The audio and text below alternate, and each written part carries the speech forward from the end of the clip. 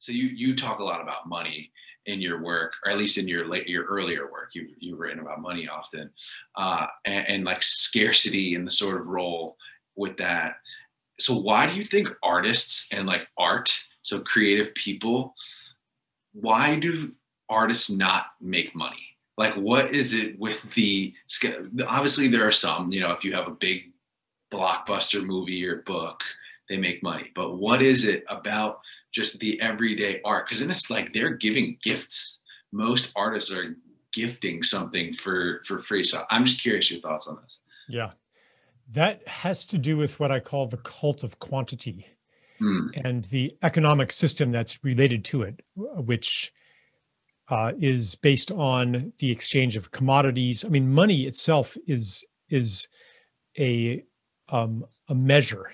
It's a quantitative measure.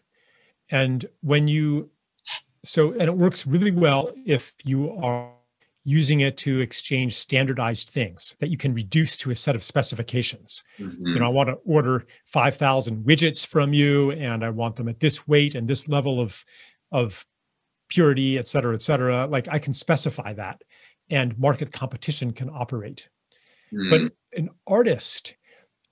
a true artist is creating something not just good enough to meet a set of quantitative specifications, but an artist is in service to the work itself and wants to fulfill that work regardless of the demands of the market, of the boss, of the art critic, of the customer, the market. Like, we can detect art that tries that. It's called a sellout. When it's no longer in service to itself, but it's in service to something external. But that's what lends it to commercialization.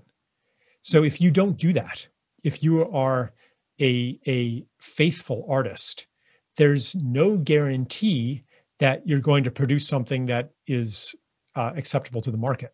You might get lucky. Like, I'm not saying that just because something does well commercially means it's a sellout. But the converse is very often true. When it's not a sellout, it often does not do well in the market because you're not doing it for that. Do you consider yourself an artist? Yeah, I do.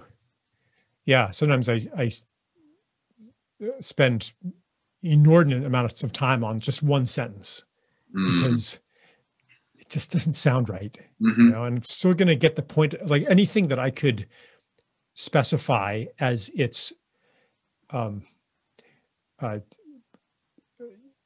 practical function, it works, but it's just it's not right, So yeah, and yeah, I'm not doing it solely for aesthetic purposes, and in fact, the exporting of art onto aesthetics is a big problem. Art is not something separate from practical goals. It's in service to those goals, but not only that. Or you could say that the full service to the goal depends on things that are beyond our understanding. Like, probably if I write something that's really beautiful, that is more beautiful than it has to be, it probably actually serves what it has to be even better than I understand.